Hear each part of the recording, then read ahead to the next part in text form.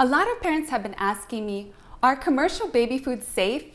Over the past several years, multiple organizations have tested different brands of baby and toddler foods and found concerning levels of lead, arsenic, cadmium, and mercury in many of them. Several months ago, the U.S. House Committee on Oversight and Reform released a report confirming the same. The purpose of this video is to inform and educate you on this situation, and more importantly, to make you aware of 4 immediate changes you can make starting today that will decrease your child's exposure to these toxins. If this is our first time meeting, I'm Dr. Belousov. I'm a board-certified pediatrician, and I equip parents with knowledge so they can care for their children with confidence. So let's start off by answering, where are these heavy metals coming from and how are they ending up in baby and toddler foods?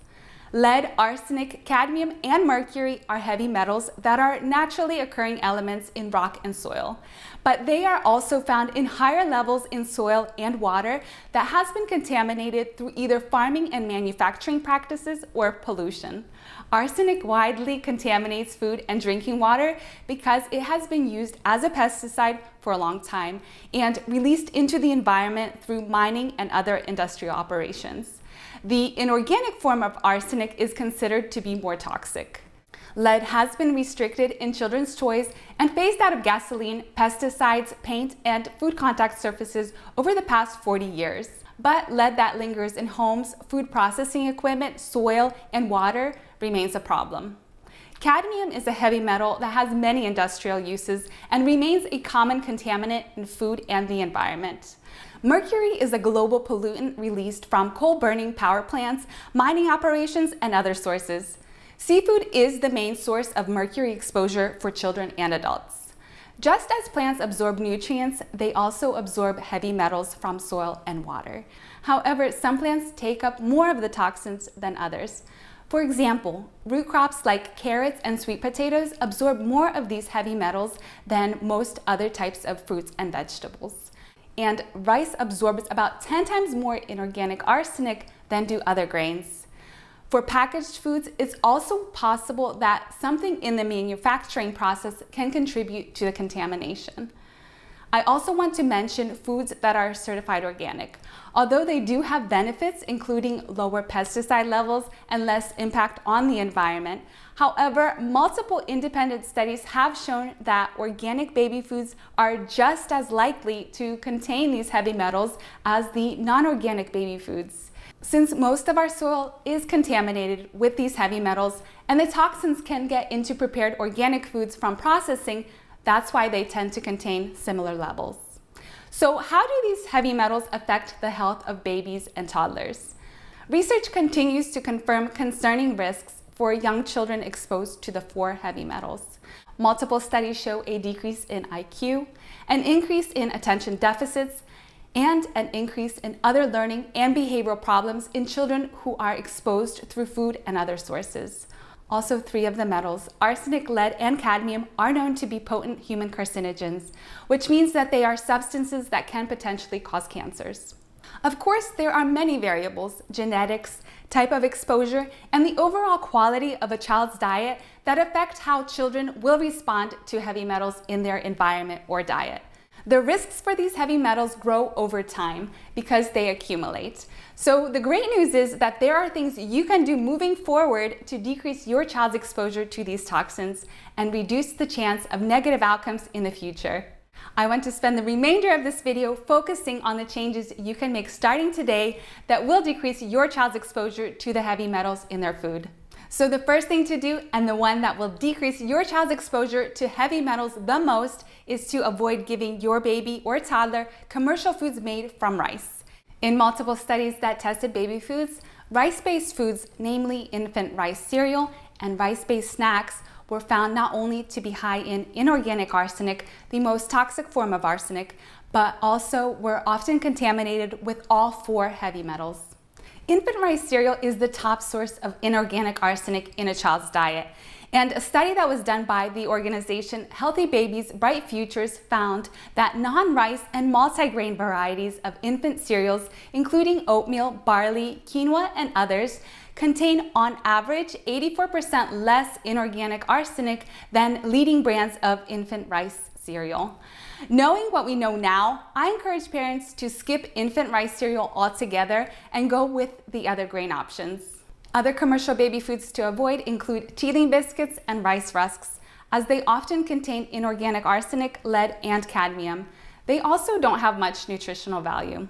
Baby snacks that are made with rice flour, including baby puffs, contain arsenic, lead, and cadmium at relatively high levels compared to other baby foods. By choosing packaged snacks that are rice-free, parents can reduce their child's exposure to these heavy metals on average by 93%.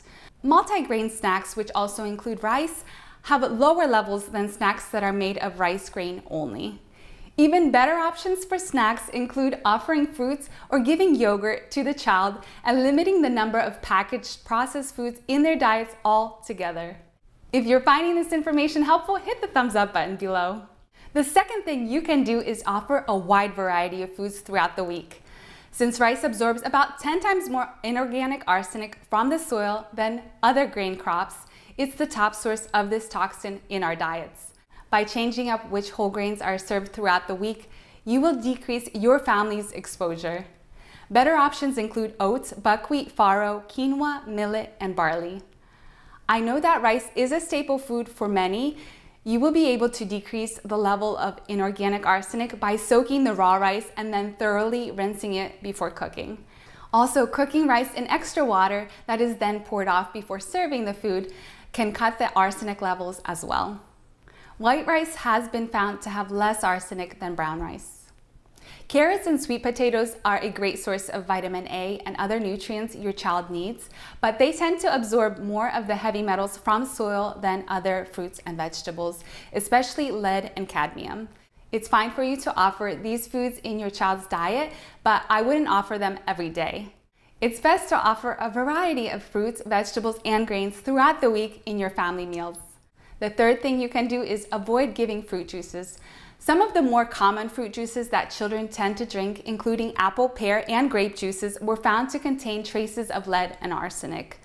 The levels of these heavy metals aren't as high as in some of the foods. However, some toddlers drink juice often, so it can become a top source of exposure to these toxins. Water is a much better drink for babies and toddlers. Of course, in babies, we don't start water until around 6 months, and we don't recommend giving large amounts of it under 12 months, since they're also taking breast milk or formula and their kidneys are still developing. The American Academy of Pediatrics recommends that children under 1 year of age not have any fruit juices, and children under 3 should have no more than half a cup in a day. And if fruit juice is given, it should be offered as part of a meal, not diluted with water and taken over time, because it increases the child's risk for tooth decay. It's much healthier for your child to eat sliced or pureed fruits than to have them in the version of fruit juices. Your child will also get to benefit from the fiber and other nutrients that are present in the fruit. The fourth thing to do is offer your child homemade foods primarily. The benefits of making homemade foods is that it allows you to have control over all the ingredients that go into the food, opposed to potentially exposing your child to preservatives and potential contaminants from processing or packaging. It also allows you to introduce your baby to the unique foods and flavors frequently eaten by your family. Not to mention that it's more cost-effective.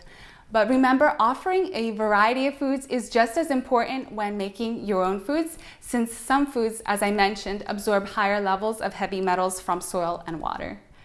I don't want you to be alarmed or frightened by this information. I hope that from what I discussed in this video, you have a better understanding of what you can do on your part to decrease your household's exposure to lead, arsenic, cadmium, and mercury in food. There's no question about it. The farming and food processing practices need to be improved, and better safety standards need to be established. Fortunately, there are organizations like Healthy Babies Bright Futures and others that are advocating for this. And also, the FDA is looking into implementing better monitoring and regulation of the baby food industry. If you would like to see the different reports that tested baby foods and their results, I do have several of them linked in the description below. In the comments section, let me know your takeaways from this video. See you in the next one.